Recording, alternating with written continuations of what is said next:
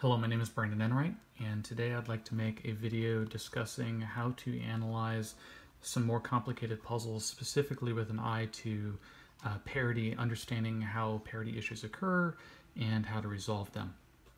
So this video is inspired a little bit by a post here by Doctor Who shows Greg's helicopter 3x3x3. And in it, you can see that there is a parity-like problem. It actually is a parity issue. But if you sort of look at it naively, it looks like the edge of a 3x3x3 is flipped in isolation, and we know that's not possible. So there must be something else going on here, and I'd like to talk about how this happens and how to analyze it and how to resolve problems like this. Doctor Who did post some musings about what he thinks might be going on here. I couldn't really follow his discussion. So instead I'm just going to try to post how I would go about analyzing this. So I have a physical copy of the puzzle here. And so first I want to show how it moves. So it's a helicopter 3x3x3. So here is the 3x3x3 turn that is available to you. And here is the helicopter turn that is available to you. And those are the only moves available. Of course you can do the equivalent slice moves too, right, where you sort of turn the inside portion of the puzzle, which I think is most people just think of as just turning two opposite faces. And then of course the same thing with the 3x3x3, where you turn the inner portion of the puzzle and you have some slice move going. But I think it works best if we just talk about sort of the outer moves and not discuss the slice moves, because the slice moves can be understood as just two outer moves. So first, let's talk a little bit about which moves do what to the orbits of these pieces. So first, here's a 3x3x3 quarter turn. And when we do this 3x3x3 quarter turn, what happened here? So we had a 4 cycle of 2 corners. That's an odd permutation. We had a 4 cycle of these inner center squares. That's also an odd permutation. Then we had a 4 cycle of this edge wing to here, here, here, here to here, to here, to here, to here. Okay, but we had 2 of those actually. So we had this one to the here, to here, to here, to here. So that's 2 4 cycles, and when you have 2 4 cycles, that's an even permutation. So, and then we had a very similar thing here with these chiral triangles. We had a 4 cycle here to here to here to here, right? But we also had this one, and then we also had so we have 4 cycles there, and that's also an even permutation. So when we do, to recap, when we do a 3x3x3 quarter turn, we get an odd permutation of the corners, an odd permutation of the face centers, and even permutation of the rest of the pieces. And then we can do the same analysis for a helicopter cube edge turn.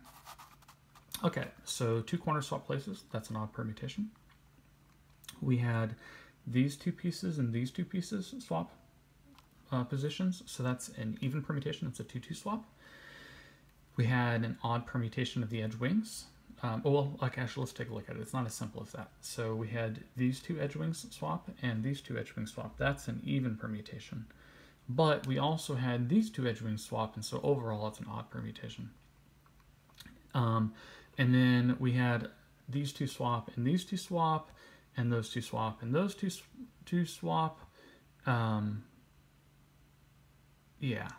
So that is also an even permutation. So when we do a helicopter cube edge turn, we change the parity of the corners, and we change the parity of the edge wings, and the parity of everything else stays even. So when we look at, give me a second, wrong scroll.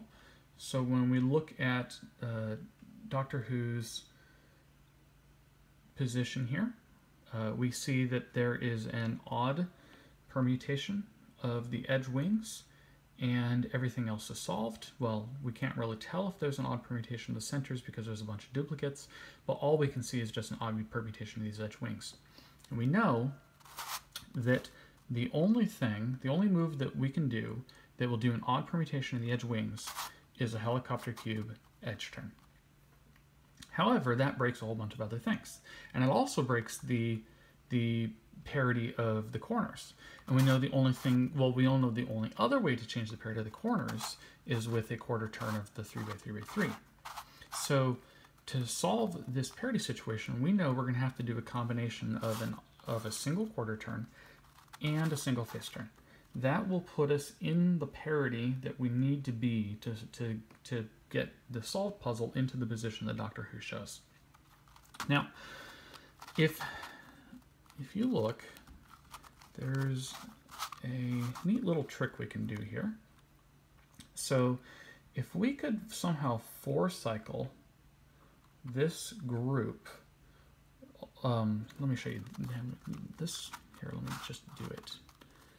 Okay, so we have this group right here. If we could four-cycle that group on this face, then all of these would go into a four-cycle. We wouldn't be able to see it because they're all red, and we would end up, well, we wouldn't be able to see it. But we could, if we could do an an odd number of twists of this edge while we're doing that four-cycle, we could swap this inner port. We could flip this inner portion. So let me just show how that works. It's a very, very repetitive, simple thing to understand.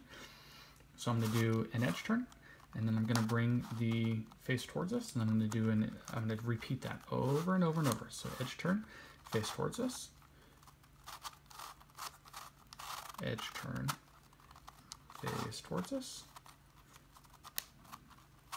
edge turn, face towards us, edge turn. I have now done a four-cycle of these things, which to resolve, I just need to bring it towards us again. And now I have a large block in the center here that's been flipped.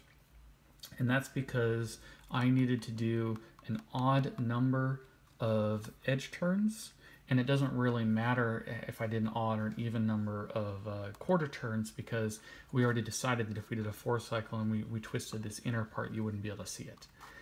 So all that you can see now is that we have this block, which now we're already very close to the position that Doctor Who wants us to be in or wants to get out of.